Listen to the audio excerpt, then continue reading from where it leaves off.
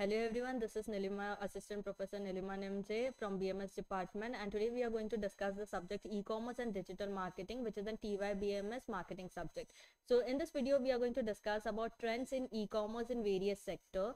As e-commerce is one of the booming sectors, so it is having an impact on the various sector, but in this video we are going to cover two important sectors, which is retail sector and the banking sector. So very first we are going to look after the e-commerce trend in retail. In that very first emerging trend is AR and VR.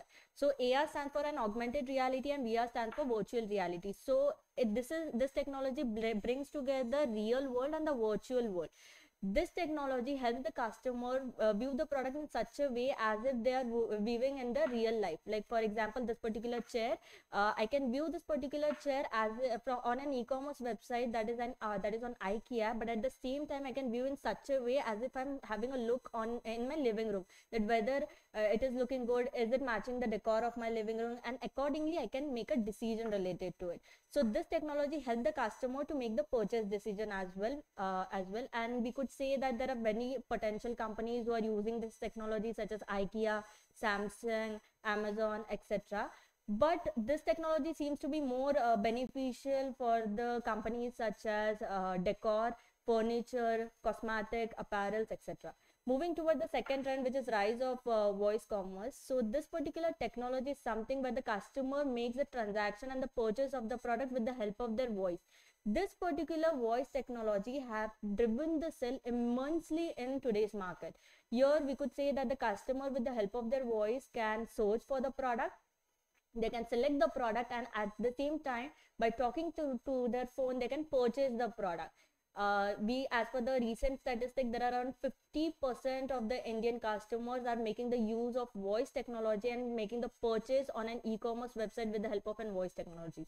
There are many voice assistants such as Amazon Echo, Google Home, Siri, etc. Then moving towards the next trend, which is a modern delivery system. So this particular trend in retail has been started by Amazon, which is basically have brought in transformation in the delivering the services, we could say, where Amazon have started shipping the product with the drone. So here the customer experience generally enhances, and we could say that the customer get their product delivered either within 2 hours or maximum in a day. Then moving towards the next trend, which is interactive chatbot. Interactive chatbot is something which is a modern chatbot. It is nothing but an artificial intelligence which has improved the conversion rate on an e-commerce website. Now this interactive chatbot have two perspectives. Very first perspective is from customers. So customer is something, when the customer is on an e-commerce website, so he might arise with certain queries, like queries related to the product or queries related to the price. So he can just talk with that chatbot and get their query resolved. So many times you people have also visited an e-commerce website and there is a certain, we could say certain pop-up which comes, that is, hey, how may I help you? And that is nothing but a chatbot. And let us see from a merchant perspective. Merchant perspective says that with the help of this chatbot, that they can consult their customers, they can qualify the leads, as well as they can close the deal with the help of this chatbot.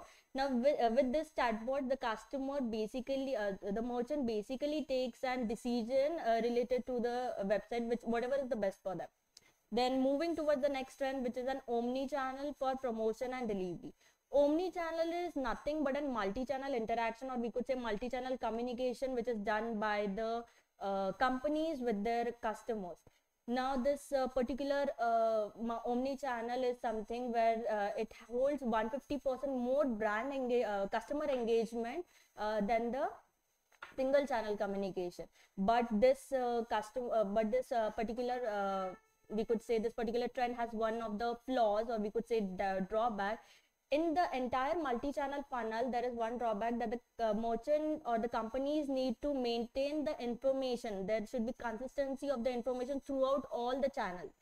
The example for it is Paperfry, where the Paperfry is one of the furniture company where they try to reach out the customer with the store, with the e-commerce website, with the brochure, emails, etc. Moving towards the next trend, which is an on-site personalization. Now, we could say around 40% of the Indian users are prefers those companies which offer them the personalized services. Now, this is basically improves more of a conversion rate of purchasing on an e-commerce website. Now your question might be on what basis this personalization has been done. Now this personalization is done on the basis of customers' past searches and the prior search of the product, whatever they have done. On the basis of that, the entire e-commerce website has been personalized for that particular customer, which definitely enhances the customer experience. Moving towards the next trend, which is on mobile commerce. So this is one of an emerging trend we could be saying, and this has an complete and day in and day out impact on a customer's life. What happens in an e-commerce is like the customer need to turn on his entire system in order to make an e-commerce purchase. But in mobile commerce, he just need to pull out the phone from his pocket. He just need to go on an app. He need to browse certain product, and definitely he can land upon any purchasing of the product. So this is one of the very emerging and booming concept in the recent era. Then the next is rise of subscription e-commerce. When we talk about this particular trend, then nowadays buyers require tailored shopping in which they want their own preferences and they want the product to be delivered at their doorstep at the earliest. So as per the statistic, around 20% of the Indian users have signed up for the subscription services. Here it gives an hands-on experience because the customer wanted to have more personalized experience. So for that, they are willing to shell out more cash for that. So on the behalf of which they get the tangible benefit as well as the personalized offering. So that's all about the trends in retail sector. Now moving towards the next is e-commerce trend in banking. So very first trend of the in the banking is website self. Beforehand, it used to happen that the banking websites were only used for the branding or an informative purpose. But nowadays, bank websites are been used in order to serve the sale, and they present their offer on a banking website in the similar way as an e-commerce does. So we could say they are also moving rapidly towards the digital marketing, where they also use a factor called as KPI, that is key performance indicator, in which they are able to look out whatever are the business objective, what are the achievements of the banking objective that they have set. And here also you could see in an example of an ICICI bank where the offers have been made related to traveling and as well as the home loan. Then the second is comparison engine for banking products. So while making a purchase on an Amazon and Flipkart, you must have seen that the products can be compared.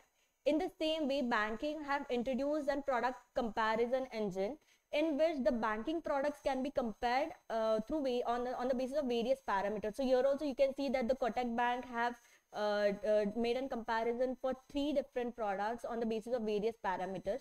Now when we talk about the comparison of banking product, then it is much more tougher, or we could say it is much more harder as compared to an electronic product, because it requires the prior calculations and the risk assessment. On the basis of that only the comparison can be done, and then offer can be availed to the customer. Moving towards the next is a third trend, which is product search engine on a home page. So nowadays banking website have made the browsing easier for the customer. So they have placed their product search engine on the center of their home page. Now this mechanism basically avails 2 benefits. First benefit is like the user which have certain expectations, they can consistently find out whatever he or she is looking for, and at the same time bank get out valuable information has been obtained with the help of this particular feature. Then here you can see in an example that HDFC Bank have availed the net banking, saving account, credit card, wholesale banking services on their homepage. Then moving towards the next trend, which is omni-channel in banking. As I said, omni-channel is something where the company uses multiple channel in order to reach out to their customers. So here the bank uses multiple channel in order to reach out to the customers, such as branch, web, mobile, customer portal, then there is push notification, email marketing has been done. So these are various mode where the banks try to reach out to their customers. Now while doing this, as we talk about today's users, then today's customers are something who do not make the purchase at the very first glance. Rather than that, they start with research, then they take the opinion from somebody else, and then they make up their own, then they segregate all the options, and then they look after the cheaper option. So this particular trend have increased the conversion rate enormously in a banking sector. Then next is cloud services. cloud services, when we talk about cloud services, so before that, let's talk about the banking transaction that has been done. So nowadays, banks have been flooded with all the financial transaction, and there are a lot of financial data. So to have the proper maintenance of this data, the cloud services has been used. Now here we could say that the entire data has been stored in this cloud computing, and we could say that there is an elimination of an human effort has been done.